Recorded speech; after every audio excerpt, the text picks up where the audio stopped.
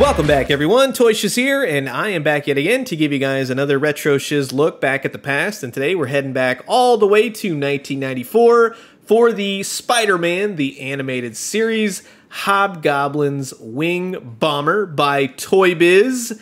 It's even got the old-fashioned Hills sticker on it right there. Never actually got to go into a Hills department store. They closed in 1999, so really no one's going to be going in there anymore, but very cool to have that on the box. It's brand new.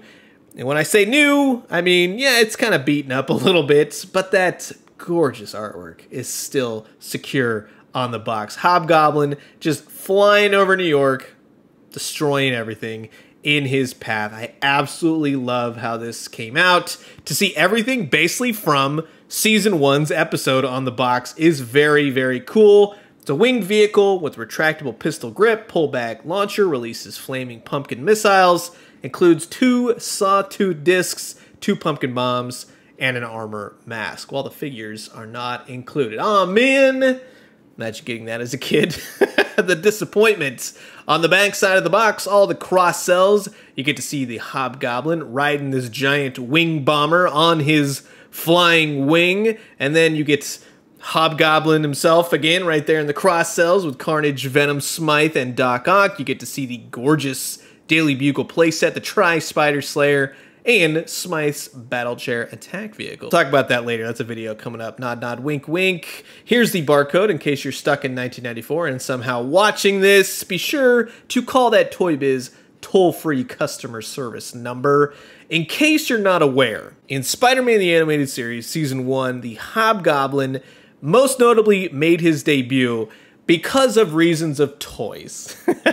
They had all these Hobgoblin toys ready to go, and John Semper Jr. was forced to put him into the first season, even though, as comic readers, canonically, the Green Goblin always shows up before the Hobgoblin. But it was kind of interesting switch, and one that the animated series really made work for itself. In the 2-part episode, the Hobgoblin is hired by Norman Osborn to finally put an end to the Kingpin. Peter Parker saves him, and in order to take another shot at Fisk, Norman Osborn gives Hobgoblin this giant wing bomber, which, just like the toy, and just like in the animated series, attaches to his normal flying glider, upon which he then begins to annihilate all of Greenwich Village and Spider-Man himself, thus ending Part 1 and leading into, on a cliffhanger, Part 2. Not to worry, Spider-Man survives. Later on in the series, Green Goblin, when he finally made his debut, ended up using this same glider, and we'll see if his blue glider fits as well. Kind of be interesting to check out.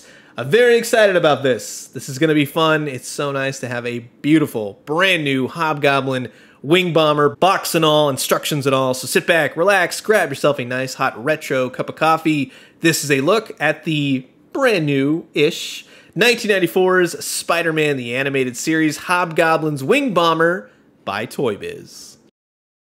And just before I show it off all nice and proper, here's what it looks like, all tucked away, all sleeping for all these years.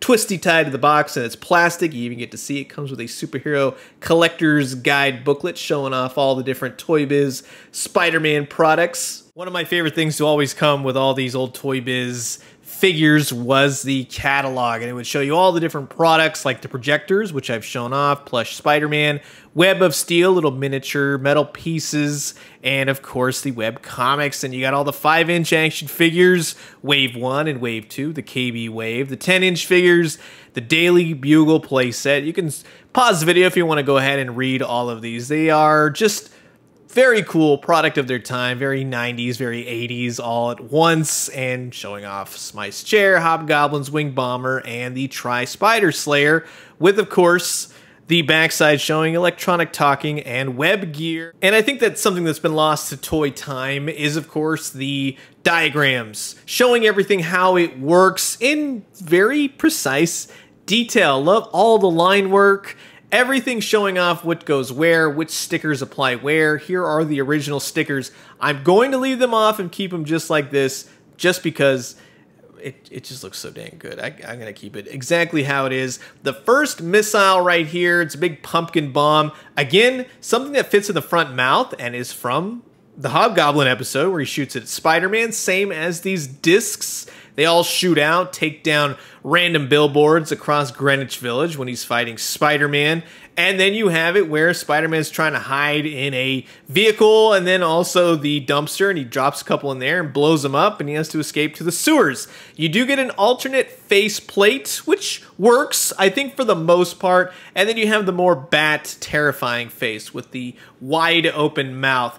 The faceplate is a little bit more on model. Even so, everything about this is a bit off model, but it still is trying to achieve what is seen on the animated series. The animated series is a little more stylized. On the underside, you do get to see all the different screw holes. You get wheels on the bottom, so you can wheel around Hobgoblin if you want, and then you get this really cool handheld style trigger lever right there, so you can hold him and zoom him all around the city, which as a kid is very cool. And then you stick the glider right there, and you got random levers and firing mechanisms for all the different pumpkin bombs. So in totality, it's a very cool looking wing bomber. Is it exactly on model? No. Once you put this little faceplate on, it does look a little bit better. I will say that. And then once you start putting all of the Hobgoblin arsenal in this thing, it really does come to life. Now, I'll show you one caveat to the whole thing, but for the most part, it looks pretty dang cool. And you take old Hobgoblin here on his smaller jet glider, right? And zoom him over. And then what you're going to do is kind of fit it in between these two little notches right here, which the glider is designed for. You're going to want to pop the face off the glider, slip it in, and then you kind of have to figure it out. You put it up again just enough, slip this in, then push it back up, then pop it back in so everything fits. It's complicated. I couldn't imagine doing this as a kid. And of course, you pop old Hobgoblin right there on his glider, and bingo bango, it looks like it flew right out of Spider-Man the Animated Series. The purples, the oranges, it's very cool. Now we got to take care of old Wilson Fisk, right? We have some money coming in, fingers crossed, which you ever watch that episode, he never gets it. But Norman Osborn's paying us a lot of money to take down old Fisk, so we're going to throw everything at this guy. This is where the weapons get real complicated. To push everything in, not only push everything in, to have it work and fire, which it does. Then you got to have Hobgoblin, who doesn't have any peg holes, stand up straight, which he does not. And that's where it gets real he falls over every single time, and he's such a brick of a figure, Kingpin's not going anywhere. So let's pop Hobgoblin off and start zooming around. Let's drop a pumpkin bomb on him. Nothing, right? This is why the Kingpin was such a brick of a figure, but you get the idea. With Spider-Man, let's see if we have better luck right here. We're going to leave Hobgoblin off. Make sure the disc is all the way in. You kind of have to finagle it a bit. Fire it off. At least they work. They fire nicely, so that works. And yeah, you kind of hit Spider-Man. Let's drop a pumpkin bomb on him, and bingo bango, we got him. He's not escaping in no sewers anytime soon, that's for sure. This is awesome. I love the way it looks as it just stands on your shelf. When you start maneuvering it around, it's a total pain in the butt. It really is. Hobgoblin doesn't stand well on it. He looks great just as a standstill, but you're trying to start as a kid, if you're playing with this zooming around the city or whatever, no, it's not going to work. Green Goblin, he fits on there nicely. He looks good, straight out of the animated series. So just as Hobgoblin, Green Goblin works well. And I just think that's just, I don't know, there's just something about that just screams turning point right there. Pumpkin bombs and all. Go kidnap J. Jonah Jameson and the rest that wronged you. You can put the Green Goblin's green glider on there. It actually slips in a whole heck of a lot easier. But of course, it's not animated series accurate. So why would you? But now you get to see it in real time. And first time for me too. It's not too shabby, but it's just okay. I do have this smaller release Goblin Glider. This is more of a pullback. It moves forward. It shoots out 2 pumpkin bomb missiles. It was supposed to have a Hobgoblin figure on it. I've had this for quite some time. It does have peg holes, so it does keep Hobgoblin on just a little bit better, but it looks more like a chibi looking thing, right? It's too small. You can put Green Goblin on there as well if you really wanted to, but in either sense, it's cool, but it doesn't really work. Now, to put, let's say, Arachnophobia Spider Goblin on this guy, Hobgoblin Spider-Man put together, That looks awesome. I have to say, very, very cool. Almost Demogoblin, right? Jack-o'-lantern, just for fun. Yeah, you can put him on there. I'm sorry, Mad Jack for some of you out there. I just think that this character is just having a ball on this thing. This is cool. The second release of the Hobgoblin from like the web flyers, yeah, he works. I think he's just missing a cape, right? There we go. This is from a later released 2-pack, more darker costume, more comic book type Hobgoblin. And yeah, I mean, you can leave the glider off, leave it on, whatever you want to do, or go straight up McDonald's. This old-fashioned McDonald's Hobgoblin figure alleviates all manners of giant vehicles and everything else, figures, accessories. He just sits right into his little goblin car, so you can go this route as well. So that's really going to wrap it up for my look at the 1994 Spider-Man the Animated Series, Hobgoblin's Wing Bomber, Pumpkin Bomber, whatever I've called it over the years.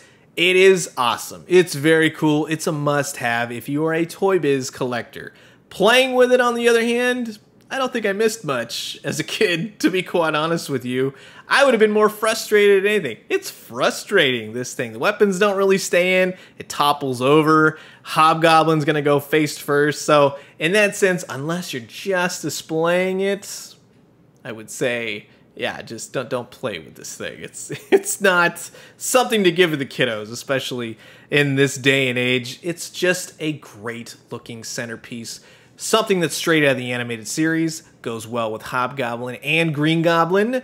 But I am curious to know what you guys think about this Wing Bomber. Is it for you? Will you be grabbing it? Have you already grabbed it? Did you have it as a kid? Comment below, let me know. Let's talk everything Hobgoblin.